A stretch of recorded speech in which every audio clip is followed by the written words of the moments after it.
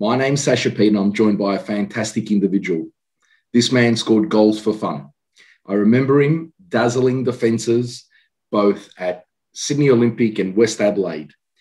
He's also worn the green and gold, none other than the great Pablo Cardozo. Thanks, Pablo, for joining today. Thanks, mate. Nice intro, and happy to be here, mate. All good. So tell us, Pablo, how did you fall in love with our great game?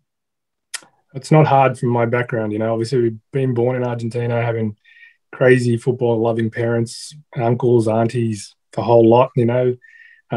It's impossible not to. You grow up, with that. It's already in your blood. It's just in your DNA. It's there from day one. And as much as people don't like to say it, it's you're either born loving it or born able to play it or not. In my opinion. But yeah, definitely. The old man from a very young age started taking me out the backyard and kicking the ball around. And he used to play locally, and every Saturday afternoon we'd be down there. And from all stories I get told from people that I bump into that played along with him or that were there, obviously older adults, they say to me, "Oh, we remember you kicking the ball into the goals by yourself at halftime after the game. You always kicked with the ball in your hand. You never went anywhere without it. You didn't go up on the slippery slides and slide down with the ball under your arm," that kind of thing. It's probably something you don't see nowadays, I guess. But that's basically where it all started. The family at home. Obviously, we don't have the luxury, or we didn't have the luxuries back then of the internet and cable TV and all that, where you could watch football for fun. But so a lot of that just came naturally, I guess, because it was a different era back in the 70s and early 80s where you didn't have any of that, where football was only watched live in front of you, not so much on TV or on the internet. So, yeah, that's where it all began. And tell us about your first junior club. When did you start playing for a team? I didn't actually start playing until I was 11. I actually wanted to be a tennis player. I was, I think, 9, and the tennis coach said to me, "Oh, you're a brilliant tennis player, but you're too little." Cop that in football as well, which is kind of random. But yeah, it was just told you're too little. The old man was buzzing because he didn't want me to play tennis. He wanted to play football. So between 9 and 11, I didn't play. But when I turned 11, my dad took me to a club in Maroubra called Brothers. I think that's what they were called, Brothers Soccer Club. And that's where I first played my games. First ever time I ever put, well, apart from school soccer, primary school soccer, that was probably the only time I ever, put on a pair of boots. There was always just kicking around the backyard barefoot or sneakers. So, that's 11 years old was when I first started with that team called Brothers. And then when I turned 12, went to the Spanish club, which was ironically the team that the old man used to play for. Spanish Club of Sydney, which unfortunately no longer exists, but was a great upbringing, a great environment, kind of like, you got the Croatian clubs, the Greek clubs, they all merged there. We were Latino. We didn't have Latino clubs, so the closest thing to us was a Spanish club, European Spanish. So that's where it all kicked off from there. And then after a year there, because I lived in Marrickville in New South Wales, so I was on the eastern suburbs, away from all the big clubs, the Marconis, the Sydney Croatias of those days. The only team around back then was Sydney City. So my first big club was Sydney City, the original Sydney City at under 13s. And they had a fantastic pedigree, obviously, and during that time they still would have had a senior squad that would be largely made up of Socceroos. Talk to me about the expectation of playing for Sydney City as a junior. Were they also elite at the junior ranks, or was that? Yeah, definitely. No, we were consistently at the top. I remember you'd always be, I think from memory back then, it's a long time ago, I'm nearly 50. So back then you had 2 groups. So we were always in the second group for some reason. I don't know why. We'd always be top 1 or 2. We'd always pretty much get to the Champions of Champions, and we'd always come up against Marconi, Sydney, Croatia, one of those teams that were always the top teams out west. So it must have been an out west and east comp back then growing up. Again, I don't remember the structure of it, but that's kind of roughly what it was. But we were always competitive, always top two, always winning. We had awesome people running the juniors back then. And yeah, like you said, the top National League team for Sydney City had Murray Barnes, Frank Farinas, all these kinds of guys, playing their first grade. And we'd be asked to be ball boys every game here and there. And at ES Marksfield, where it was a grandstand on one side, change rooms opposite, and then a running track. We were always on the running track, sitting there watching the game, being ball boys at 13.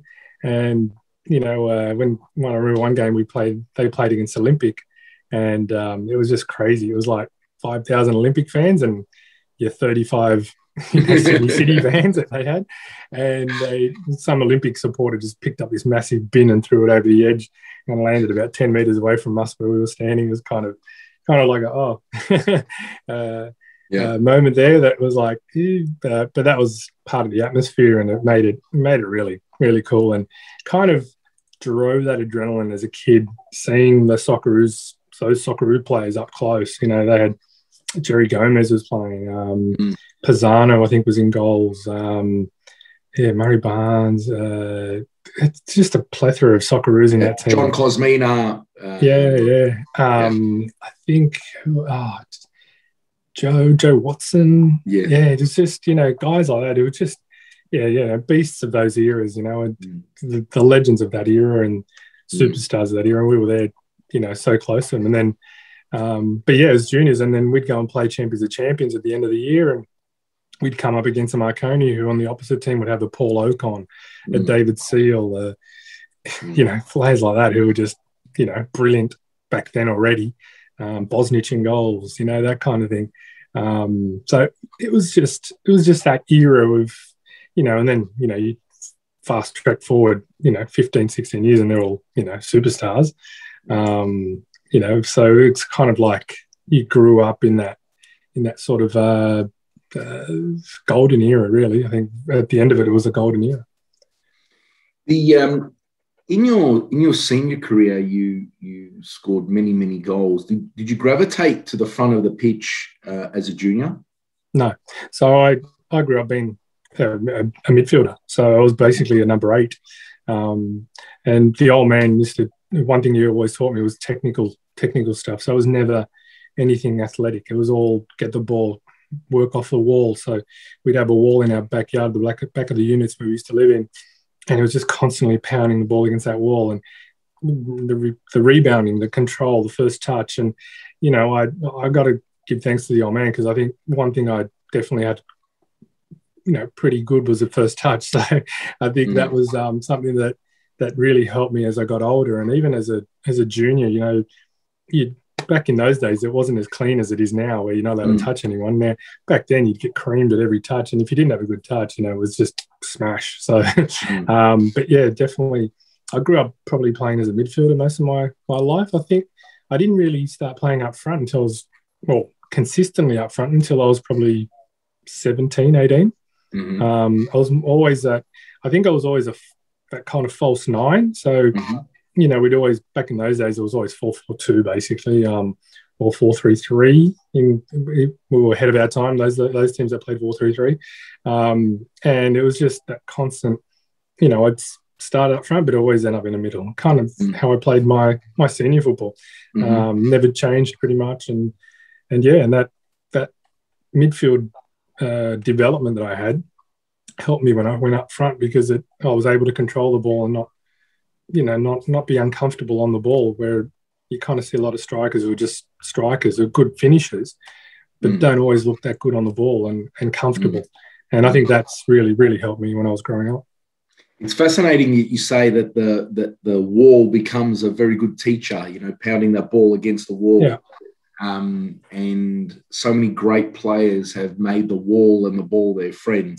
And it's interesting that in today's time of young junior development, that we've moved from this everything seems to be organised play, right? So for a kid to go out on a soccer pitch, the parents need to go and spend, $200 to enrol them in a 4-hour session or into a team. So interesting point for kids watching, or parents maybe that could encourage their kids to make the ball and the wall their friend. Yeah, and I was lucky enough. Sorry to interrupt. I was lucky enough that my old man was so passionate about the game that he was taking me to a park as well down in Marrickville that had this wall. On one side, it was a concrete where players would go play tennis up on one side, and the other side was grass in the wall. And he painted the goalpost with the right width. He painted little top corner, bottom corner, and when we'd go down for a kick, back then it was, graffiti wasn't probably illegal. So he went down, painted that when we were there one day, and then, we'd always be down there and, half a dozen balls, and I just constantly aiming for those bottom corners, top corners, left foot, right foot. And, I grew up being a right footer, but by the time I was 15, 16, no one could tell that I was unnaturally not a left footer because I was constantly using the left foot when needed and able to play with my left foot. I mean, I tore my groin playing for Parramatta Power in senior football, and when I came back, I was told not to push it for the first 3 weeks of training until I built up a bit of strength in the leg. But I used my left foot the whole time, so it was kind of like that kind of thing where I could do that because of that training and junior things that I did as a kid. And testament to your dad, obviously, he would be a reason that you developed as a footballer, because he had the insight. He'd already played football at an okay level for you to instruct you what the appropriate way is to play. Can you touch on that?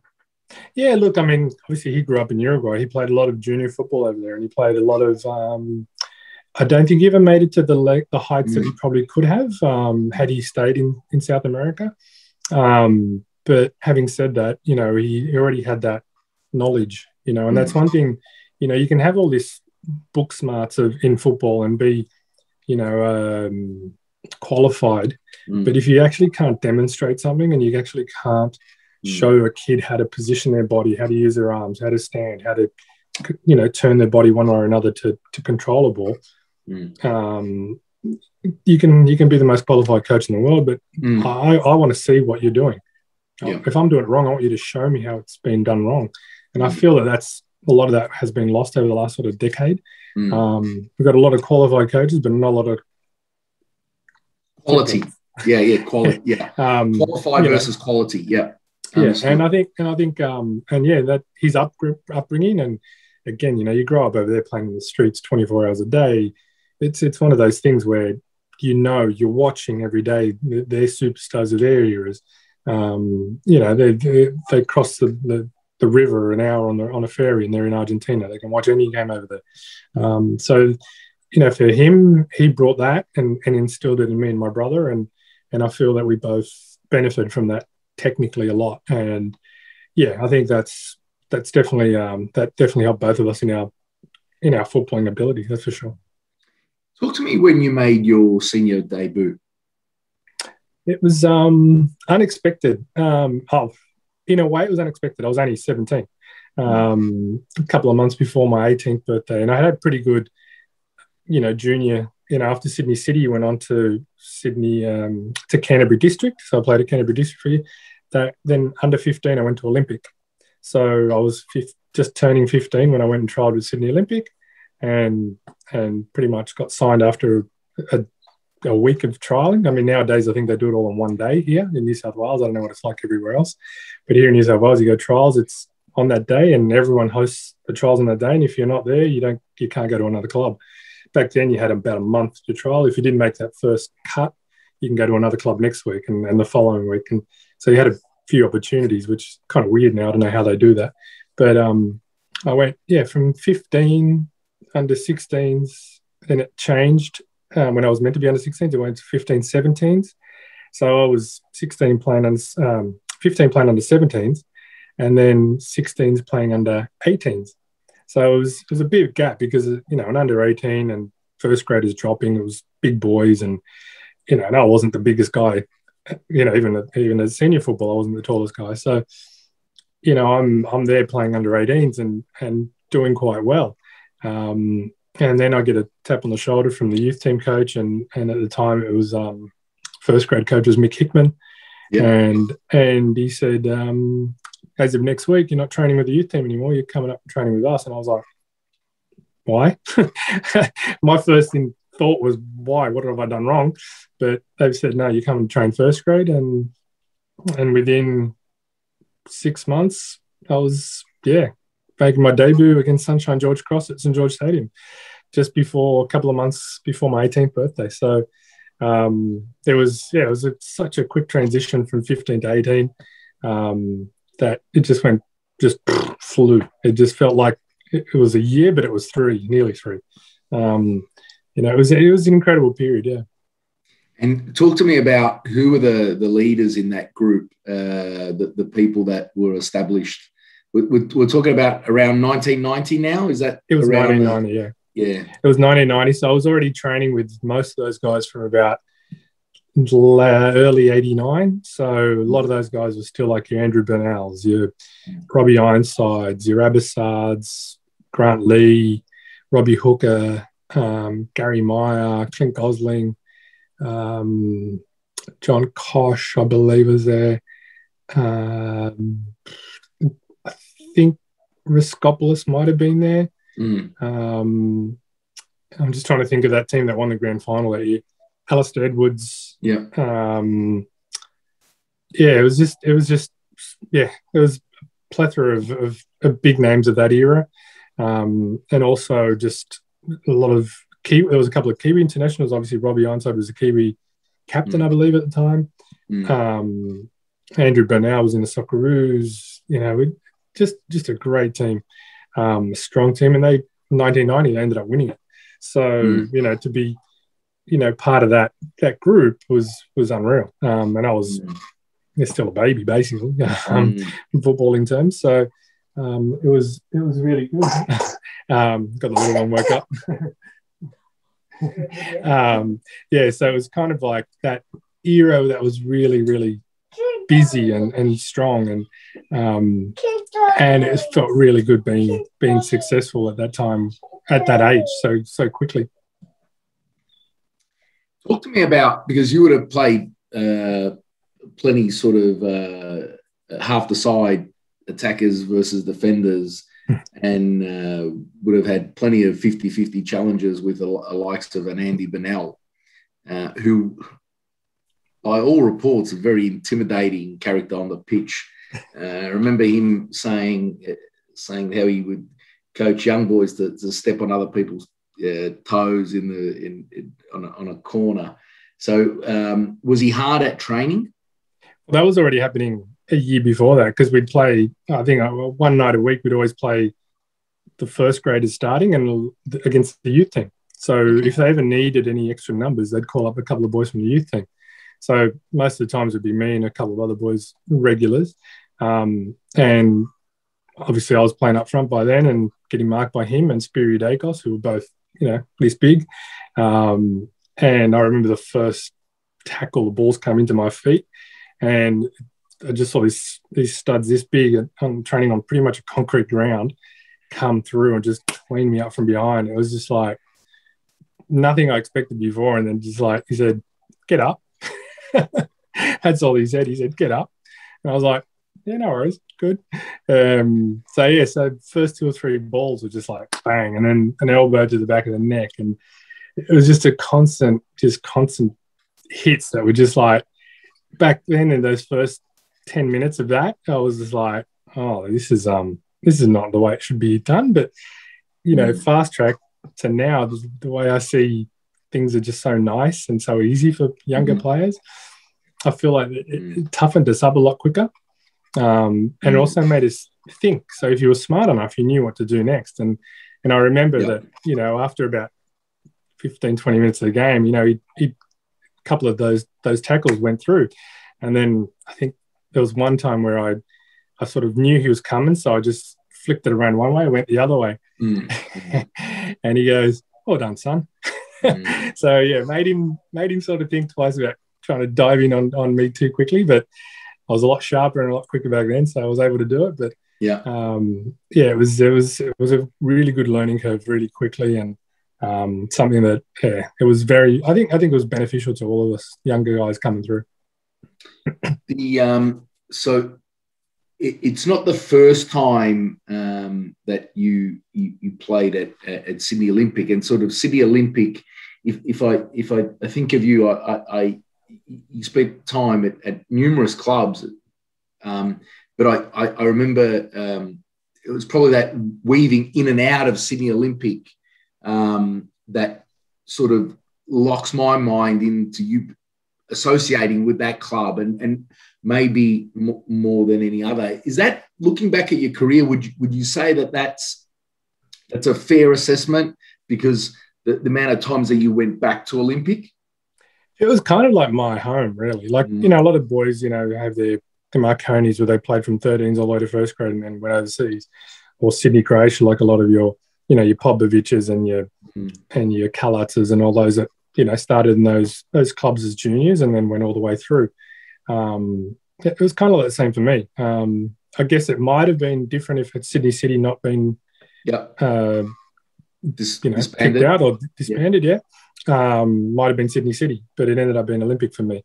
So probably that. I think when I left at 20, just before my 21st, it was only because of opportunities. Obviously, they'd signed a whole heap of strikers, and I had no hope of starting. And then the coach, I think at the time, was Mariani, and he just obviously brought in the guys that he wanted, and it was a footballing thing, and totally understood. And I had to do something to get out. And lucky enough for me, Raul Blanco came calling, and West Adelaide. So, had I been an Adelaide boy, West Adelaide would have been my team. So, they did everything for me. And I think that was the platform where I was able to probably develop the most. Whilst the Olympic I was succeeding, it was mainly probably within. I think at West Adelaide, I had, your Raul Blanco there, and obviously him being part of the national team setup, it was different ideas, different mentalities, living out of home as well, away from mum and dad, and you're having your breakfast and your lunches and your dinners made for you, where you had to just fend for yourself at 19, 20 back in those days wasn't probably as normal as it is now. But that was probably the best thing that happened to me at the time, because 4.5 years later I got to go to Europe. So yes. That was where it all happened. And you're living away from home, so you're getting that taste for being a professional. Obviously, football is the vast majority of your life, and so I assume my assumption is that you dedicated all of your time to playing football for West Adelaide. Talk to me about the mentality of Raul Blanco, because so many players who played underneath him have got very, very high regards for his coaching mentality. Tell me what he was like as a coach. Well, as a young boy, there was a few of us. There was myself, Jimmy Takenis, Frank Tiboldi, and Richie Elegich. So there's a few boys here that sort of around that 19, 20, 21-year-old that we probably mentally developed a lot quicker because of his sternness. Basically, he was quite hard on us, to be fair, but it was good. It was at the time we were like really.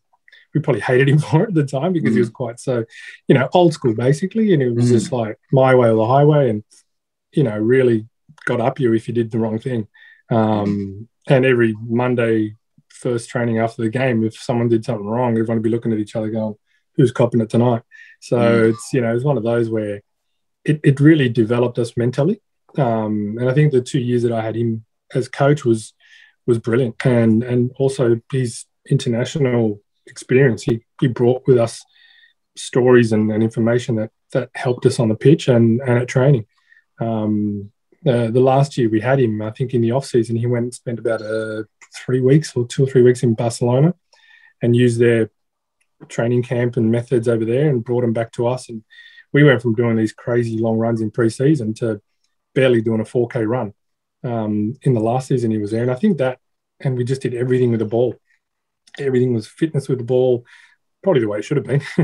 But it just, obviously expanded his mind and also us, and made us even better. And technically, West Adelaide always was a good footballing side. It was just we just didn't make that next step they needed, and probably because of the amount of younger players we had.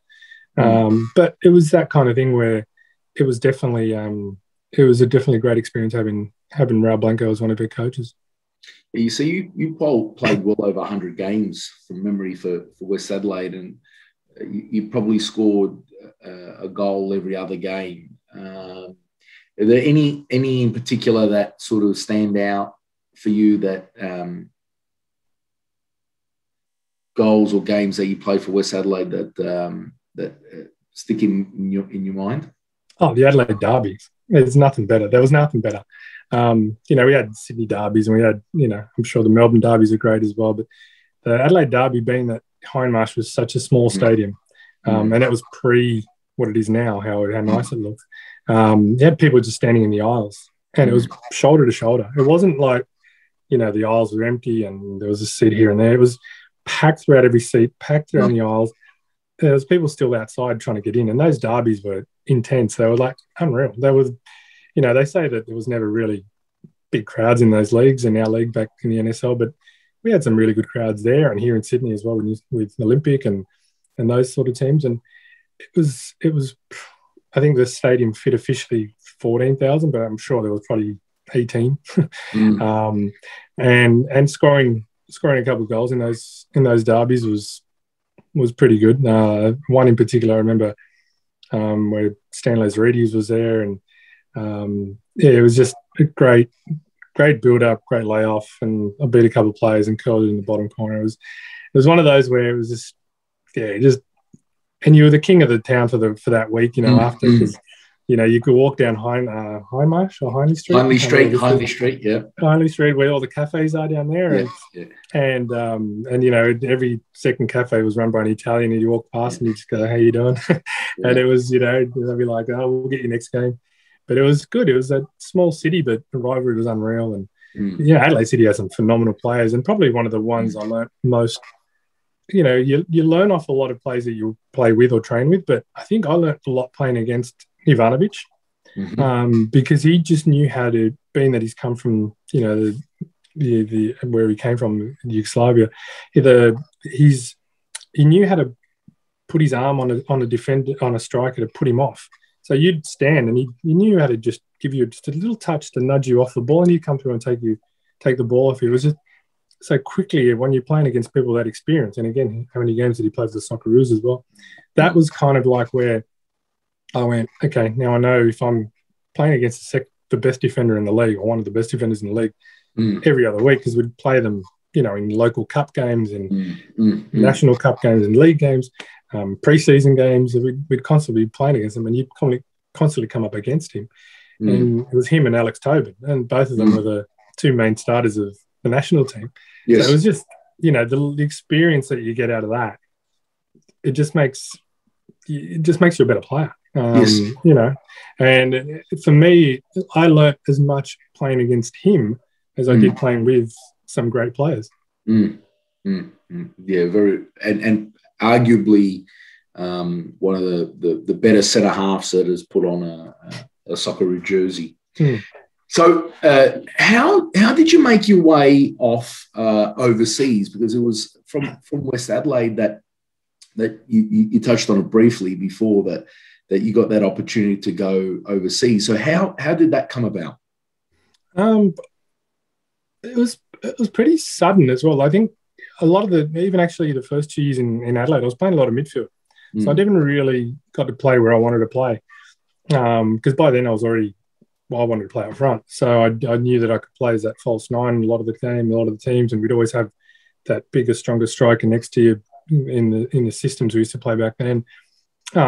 So played a lot of midfield. So I was scoring 10 goals, 12 goals, still scoring a few goals, but from midfield.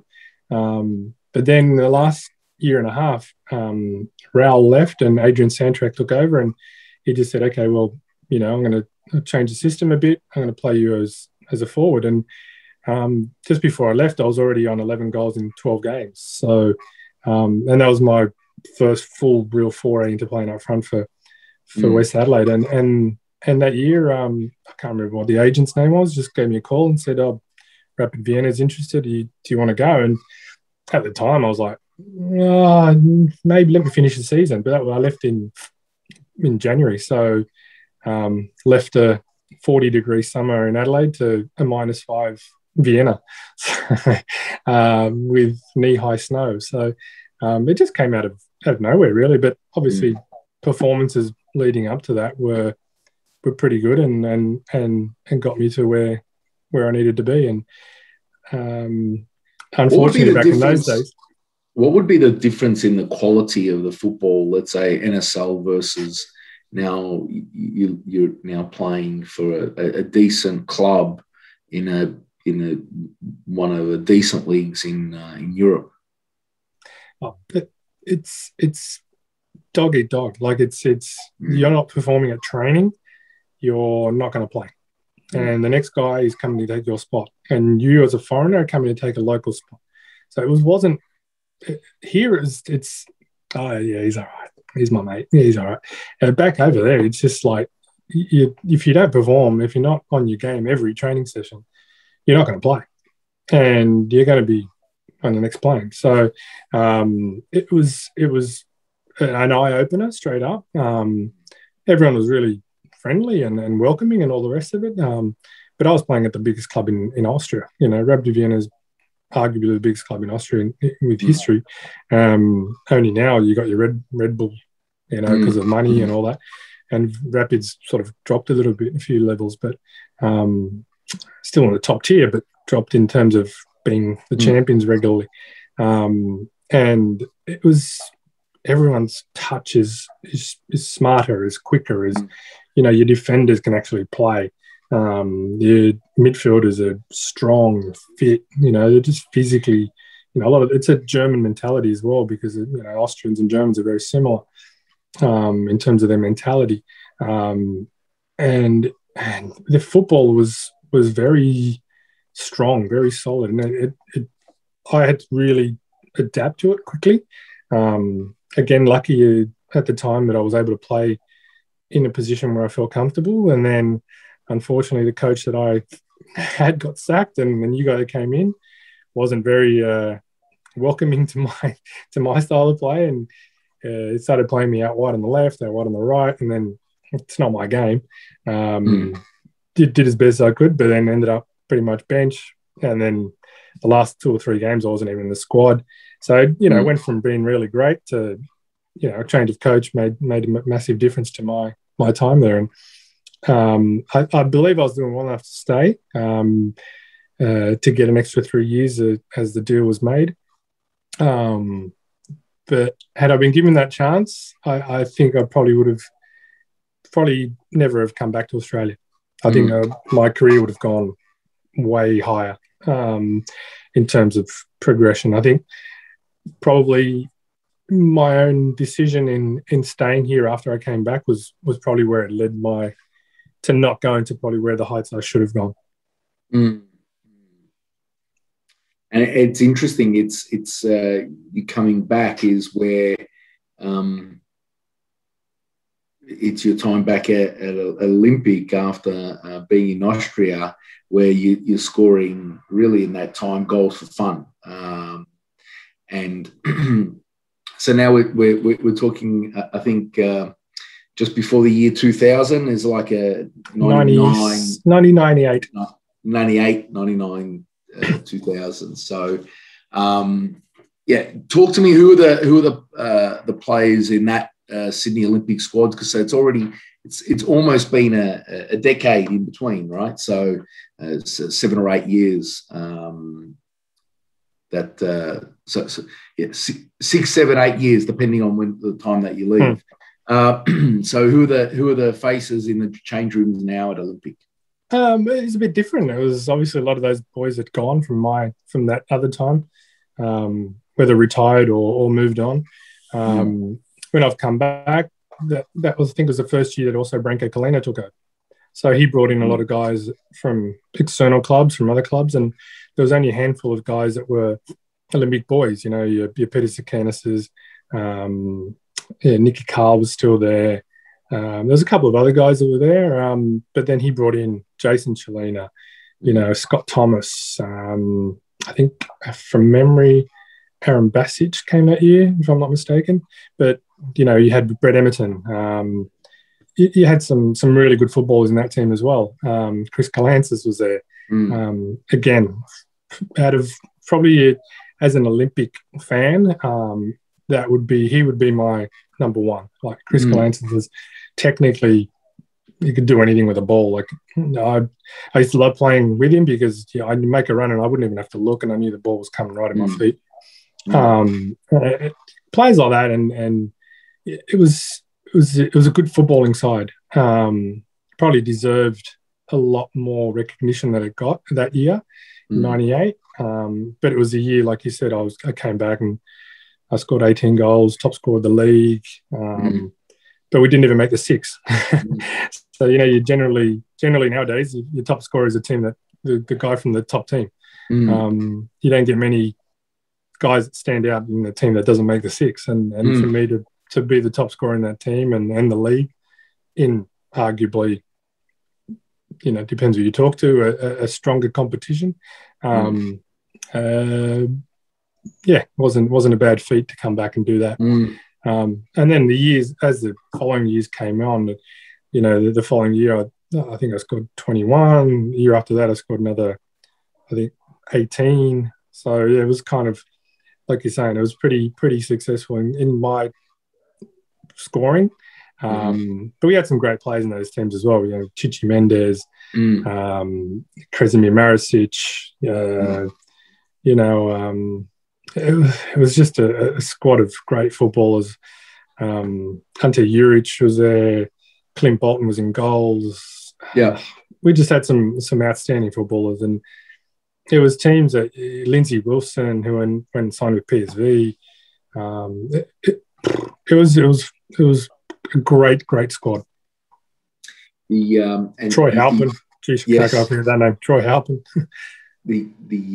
So Chris Calancis coming back to Olympic, I remember watching him play in Athens, and so he's played at a first 11 player that both at Panathinaikos and Olympiakos, his time there in the mid 90s.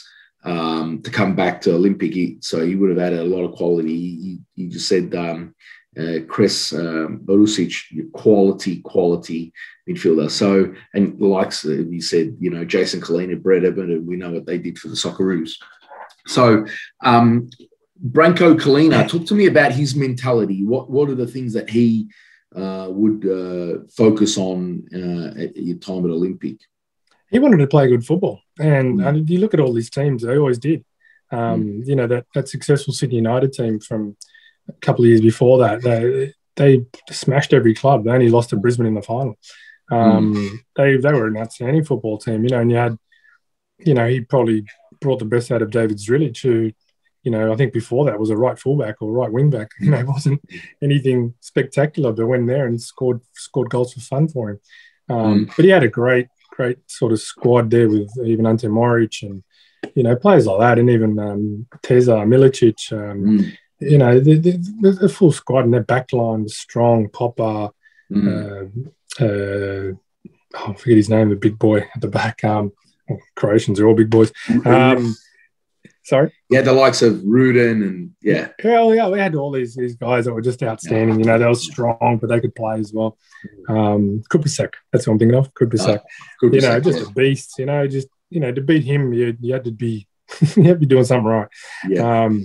Guys like that, they were just a great squad. And he always had teams playing football, and that's how we wanted us to play. And we had the players to do it, and we did. And we smashed every team, and we ended up losing to teams like, no disrespect to them, but, your Carlton in the semi, where, they were just a rock-solid team. They weren't an outstanding football team, but they went on to make the final.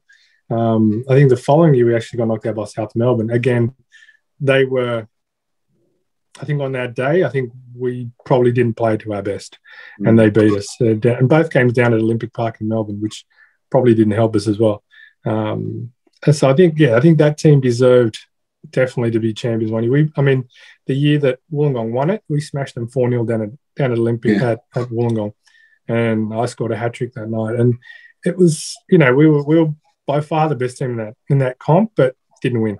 At the end of the day, I guess that's how you're judged. But then I think that led to that year when Olympic did win it, because we were growing into that. And, that following year, that team probably didn't deserve to win it, but they won it. And it was one of those football things, right? So things happen for a reason, and that built up to that winning team. I think it was 2001 to something like that.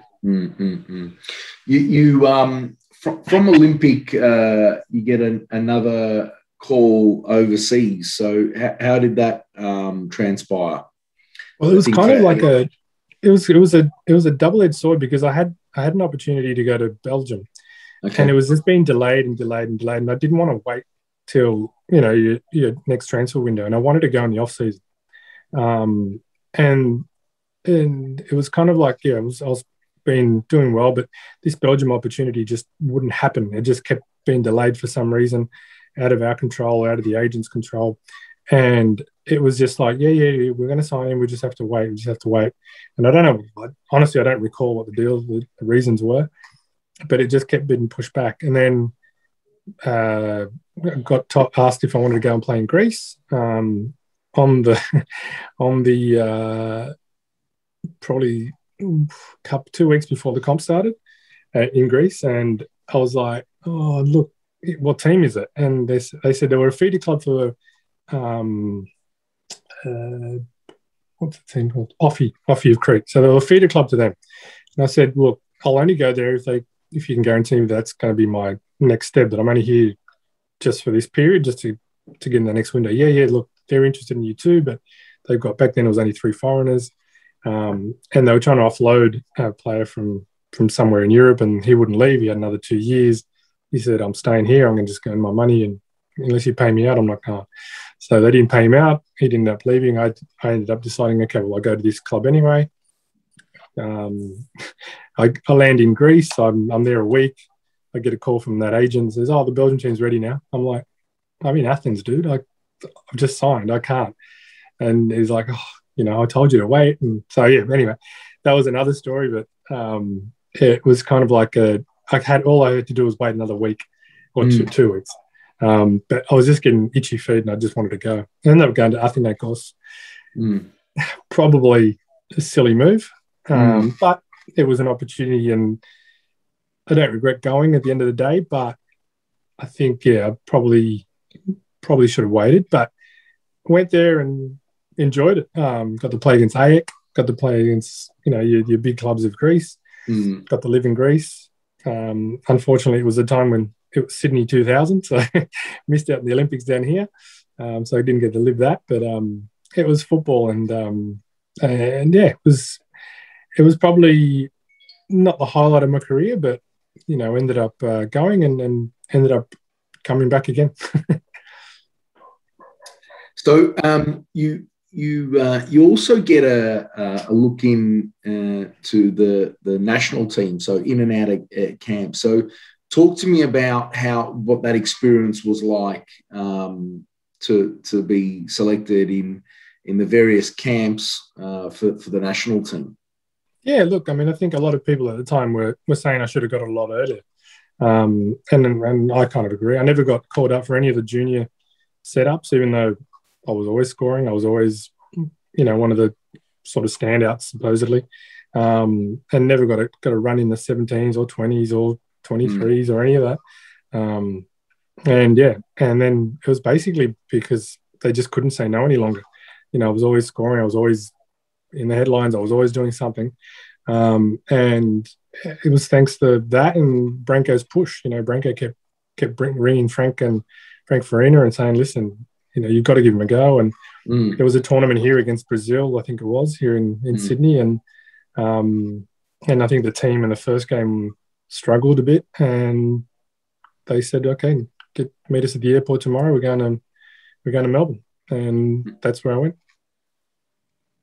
And so, what's that like being in camp and getting all the uniforms and then eventually lining up, getting on the pitch? So, what was that like?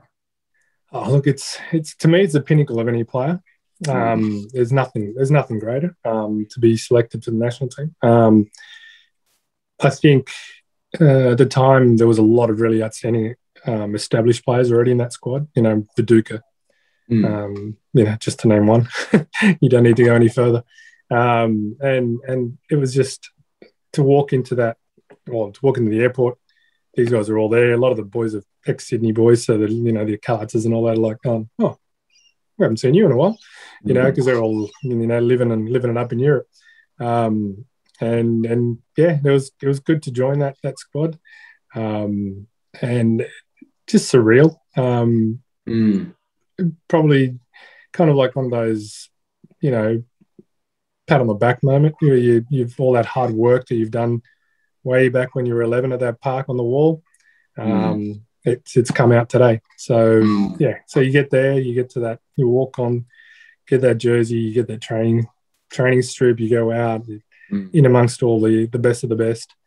And at the time, I feel it was the best of the best for that era. Again, no disrespect to nowadays, but it feels like here's a jersey, here's a jersey, here's a jersey, here's a jersey. And it's not.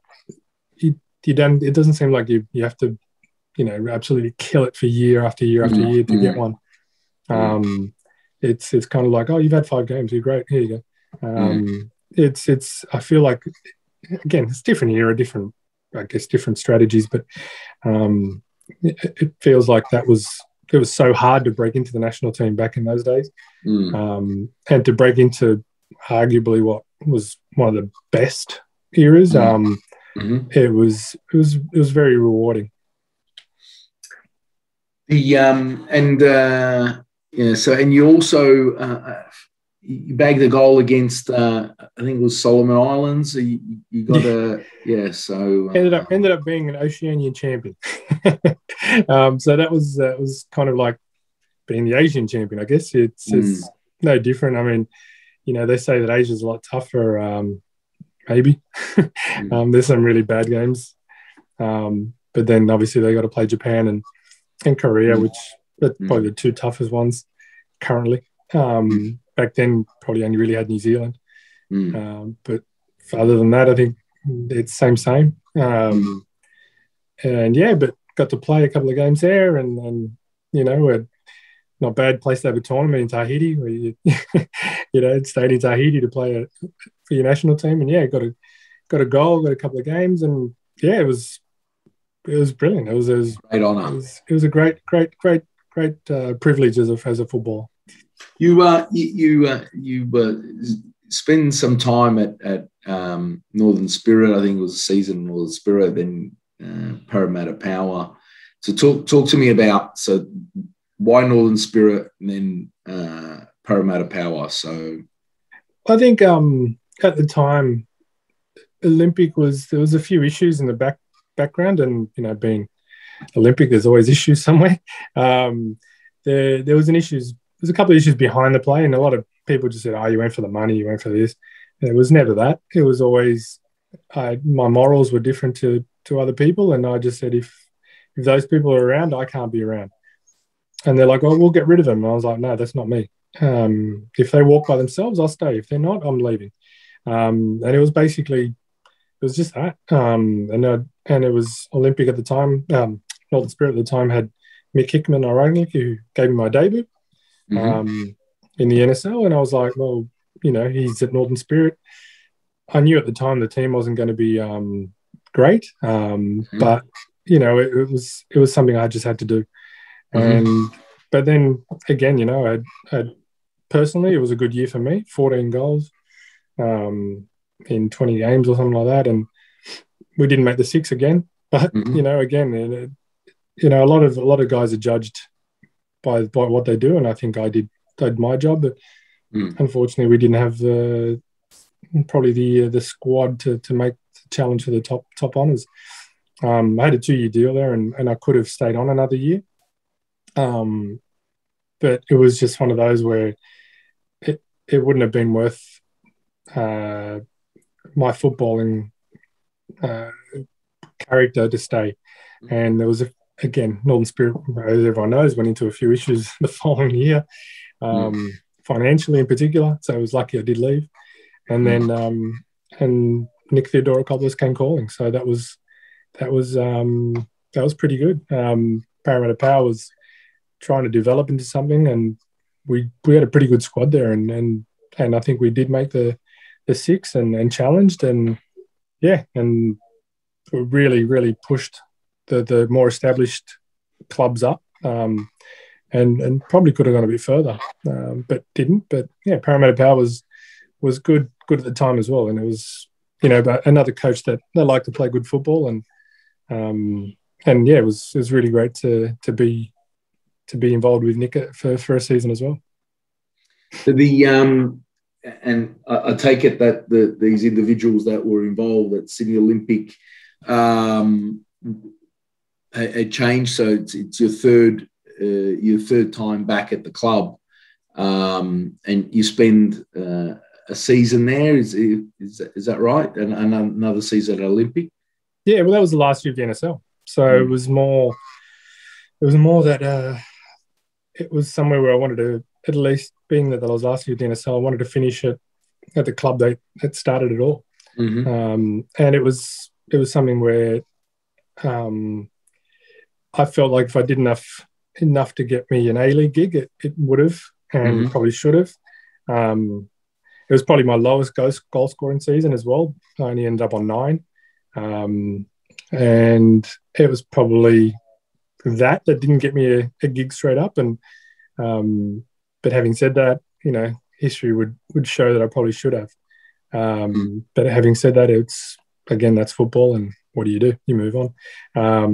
It was one of those, but again, it was mainly for that reason I went back there. It was just knowing that it was the last year of the NSL, and I wanted to finish at the club where it all started.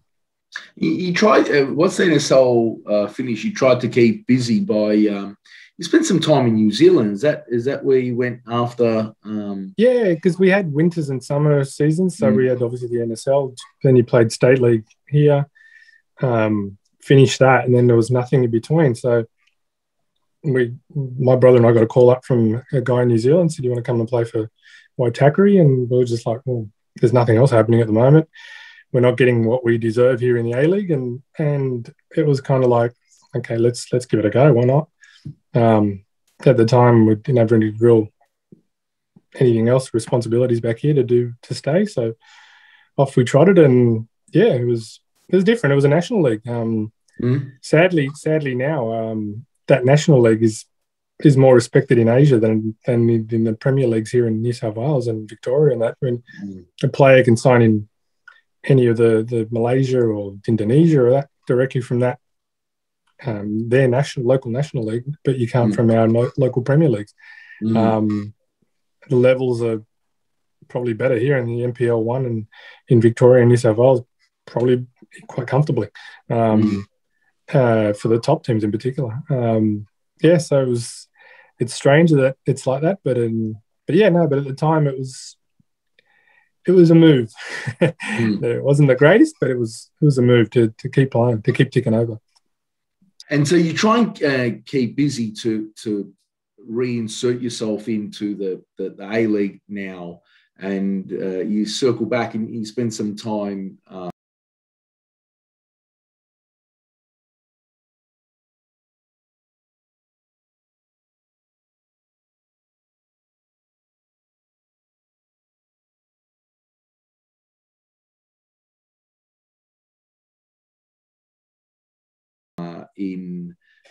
first in Sydney and then later in Melbourne. So talk to me about that rationale and what was the quality like playing for those teams, and what did you notice when you were playing against, maybe when you'd come across an A-League team in either a friendly or a cup game, etc.? Yeah, look, I mean, it was, I think at the time, a lot of ex-NSL boys were coming back and playing Premier Leagues. So a lot of the bigger teams had, you guys that were just finishing playing 50, 150 NSL games. So the caliber and the quality of the NPL one here in Sydney and in Victoria was brilliant. There was talent everywhere. At Sydney United, we had myself, Troy Halp, and Ante Juric, Labina Halidi. Yeah, it was a lot of players who of good caliber, and that was just our team. And the other teams also had players like that. In Victoria, the first team I went to was Oakley Cannons, and in our team we had Butsianis, Panopoulos, Damianos. You guys. We had the Bachelor himself, Michael Turnbull. We had some talented players in those teams, and the ones we played against. Anthony Pelican, guys like that were just brilliant. Salamassi was at Oakley, Fijian captain, one of the best strikers of the late NSL era. It was brilliant. The standard was high. And when I was at Oakley, we played against Melbourne Victory. I think we lost 4-3 to them in a game. I got 2 goals disallowed for some unknown reasons. But we weren't. It was like there was no real difference in terms of ability. It was just that they were full time, and we were part time because we were Premier League. So it's that whole every excuse under the sun that they throw at players nowadays that he's great, but he only trains 3 days a week, so he's not fit enough to play. Get him fit and he can come play for the A-League. No, if he's got the ability, all he needs to do is your pre-season, you'll be right. But they don't see it that way. But there was no difference in my opinion. We played a few years later. I was at Green Gully, and we played Melbourne Victory, and we drew 1-1. And I think they only had like Archie Thompson, Vargas, and one or 2 others out that weren't really that were regulars. That were their big names, but the rest of the squad was there. And we were 1-0 up. And so the standard wasn't too different, because it was a lot of boys, particularly the first few years of the A-League, was a lot of some ex-NSL players and a lot of unknown players who came from who knows where, that were coming into the A-League. And we weren't any worse. We were just, a lot of us weren't given the opportunity probably that a lot of them deserved. So you played at many NSL games, obviously got to represent our country. What advice do you have to the sort of 15, 16, 17-year-old boy or girl wanting to sort of make that next leap? What words of advice do you have for them? Never give up. Never give up. It's a dream, and it's if you can reach it, it's the best dream to fulfill. To be a full-time professional footballer, there's nothing better. If you can, keep chasing it, but work at it.